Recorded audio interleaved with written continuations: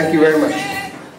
I will be very brief, but I would like to say that, number one, it's hard to believe that 44 years ago, I met Jim Stewart, Paul Hornslet down in the Sullivan Hall cafeteria, and we have been lifelong friends ever since, and that's pretty good when you consider it for guys who work together to be that good of friends for that long, because we respect each other.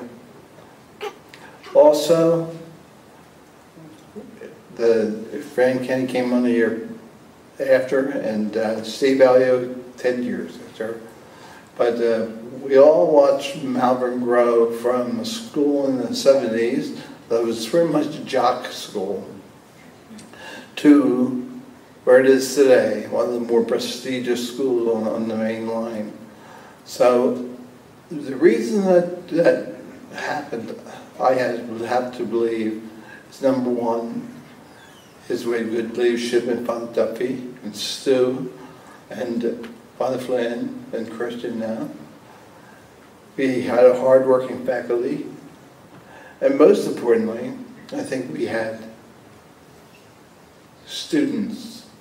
You're the ones to make me and Malvern be what it is today. Whenever I run into people who have met a Malvern graduate, they're always very impressed. So thank you for being a big part of my career.